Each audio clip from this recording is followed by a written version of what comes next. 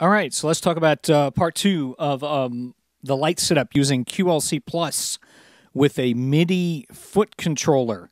And the advantage of using that is when we are performing live as a band, someone can use this as a pedal board to change all the lights around and do it on stage, as long as we got things documented. As you can see, I've got a bunch of labels on the foot switch. So let's kind of review the whole setup here from the beginning, so you kind of see, and I'll talk about the parts here. So I'm using QLC Plus. That is running on the laptop right there. I've got that configured to control my lights with DMX. I have purchased a little USB to DMX converter here. It is a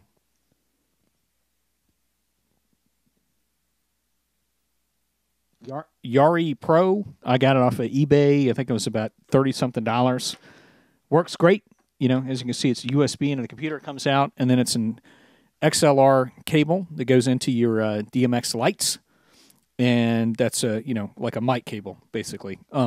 So there are other DMX cables. I have the type that use the XLR type cable. So that is the communication that comes out from the computer that controls the lights. The foot switch is this Art X15 Ultrafoot that I've had since the 1990s. I retired it for like 10 years.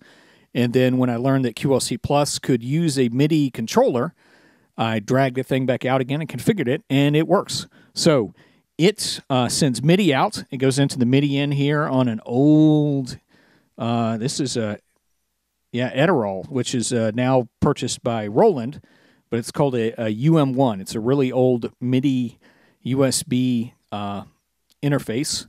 So pretty old. You have to do some special things to get that working in Windows 10. But any kind of USB would work for that. And what happens there is the MIDI out comes from the foot switch into the MIDI in here, and then it talks through QLC Plus into your DMX, and then it sends out the DMX here. So that's kind of the components here. Let me show you what's going on. So I've got two cameras here. One camera here is pointed to the computer and the foot switch, and the other camera is right here, pointing at a couple of the lights. You can see this is in complete disarray. I've got a bunch of cables lying around from the last gig. I'm kind of unpacking from that and getting everything ready for my next show. So I've got the MIDI foot controller working here. I'm going to click the blackout. So that's the blackout foot switch. So when you click on that, everything goes blackout. You click it again to disengage. So this is my blue. And these are the settings that I've memorized, and maybe you can see it in the camera, but as I'm switching things, you'll see QLC Plus reacting to it. So that's my red. That's purple. That's a 300 millisecond chase. So it's kind of cool. You know, we can write down this, put it with the set list, so you know what light goes with what song. A 500 millisecond chase. See, it's kind of doing its thing. 700, a little slower. 900. This one I've got for number 9 is a 12-second chase. Takes a little while to cycle between them. So what I did was I set up 20 of them. So now I'm going to the next patch, which is 11 through 20. So I kept the blackout on always the first one, and then audio always on the last one. So the audio is how we used to do it back in the old days before we had this controller. So you put on audio, and it reacts to audio. So this one cycles between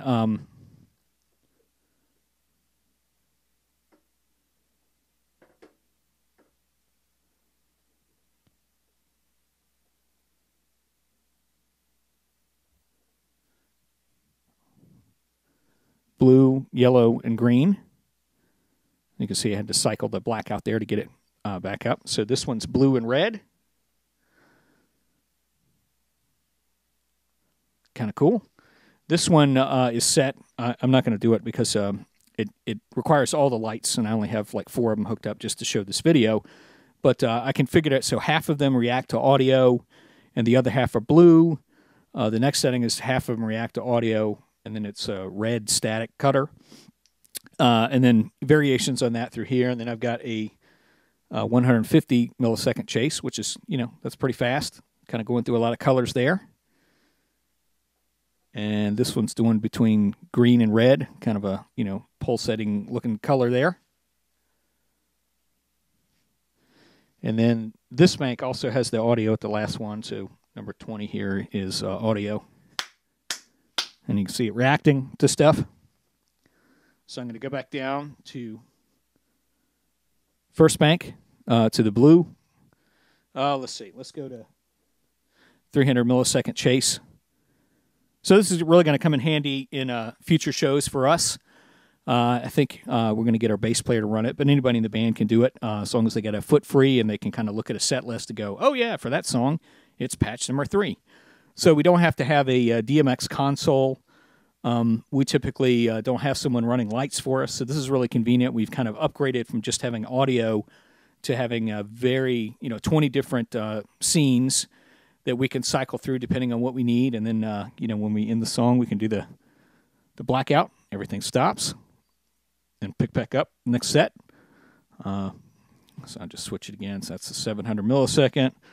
Let's say we want 500 milliseconds.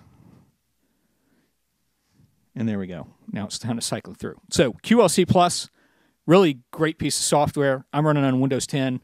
It runs on many operating systems. You need some USB interfaces to talk to your lights and to receive the Midi. And I know there's lots of Midi foot switches. I just happen to have this one left over from the 90s from my old guitar rig. And I got this little, DMX to USB on eBay. These guys are on the list at QLC Plus as known hardware compatible. So definitely do that. Don't buy ones that aren't listed on the QLC Plus website. Otherwise, you're kind of taking a gamble. So this is going to be really convenient for us.